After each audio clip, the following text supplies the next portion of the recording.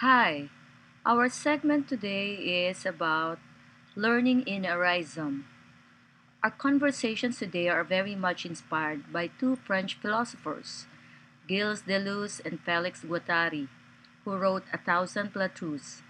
It talked about many things, citing how we traditionally build structures to frame our thoughts.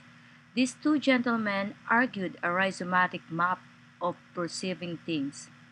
According to Guattari de Luz, the rhizome has no hierarchy and no tree-like or root-like structures, and every node can connect to any other node in unpredicted and unpredictable ways. Echoing the words of Professor Dr. Andrew Lyon, a rhizome refers to the ways in which learners traverse networks of representations of knowledge as they go about their learning, and that a rhizomatic structure should not be thought of as a chaotic but rather as a self regulating structure responsive to the learner's needs as determined by the mechanisms in place. This is my view of rhizomatic learning. Rhizomatic learning is an organic, developed system of habits, attitudes, and personal practices of discovery, meaning making, and validation of what we perceive as knowledge. Not everyone perceives in this manner right away. Not everyone is ideally self regulated. Hence, it is important to learn how rhizomatic learning takes place. Imagine two nodes and a line that connects the nodes. This is the representation of a learning incident. Such incident may be short or may be long in length. Such incident may be rich or may be light. Anywhere along this line is a point of entry of related or supporting information or knowledge, but the deciding point of pushing the learning incident forward happens or takes place at the node. The node represents the stop point, or I would prefer to call it as a stopping point. It is a reflection time. It is the time when a person retrospects on what she is doing or thinking or what she has done. It is a combination of the past and the present.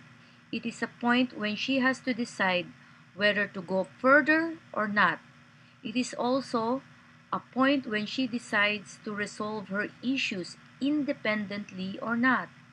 It is a point that could also be anywhere along the line in between nodes. As the person engages in a learning incident, she also decides whether to accept or reject what she has acquired along the way.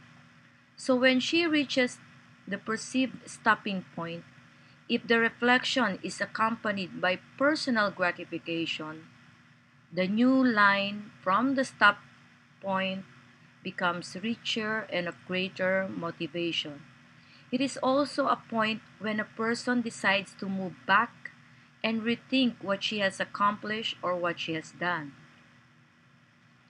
It is also a management and collaborative time when a person decides to go farther and realizing she is in need of support, she pulls different resources, different information.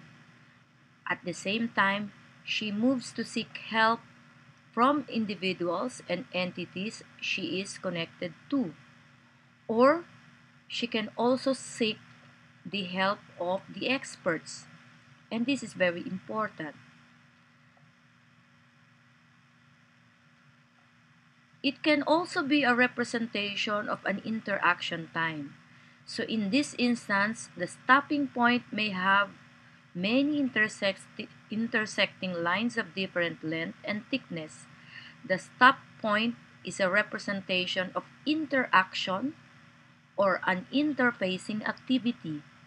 The more dynamic the line and where there are many intersecting richer lines to it, the more complex the learning interactions of the person. The interaction is a representation of the kind of engagement or performance the learner encounters in the learning episode. So we are now looking at the stopping point as a representation of 1. Reflection time, 2. Management and collaborative time, 3. Interaction time, and 4. It could also be a representation of a funnel time.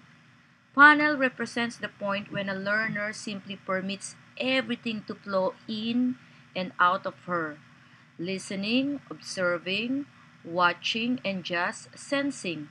This can be a great moment too for a learner into rhizomatic learning. She becomes a sponge, a receiver of everything. Afterwards, she decides to sponge off whatever she perceives as something not meeting her present learning needs. So, for a person to develop rhizomatic learning skills, she needs to know herself. How does she learn? How does she feel towards these stopping points? What does she consider as her best stop point?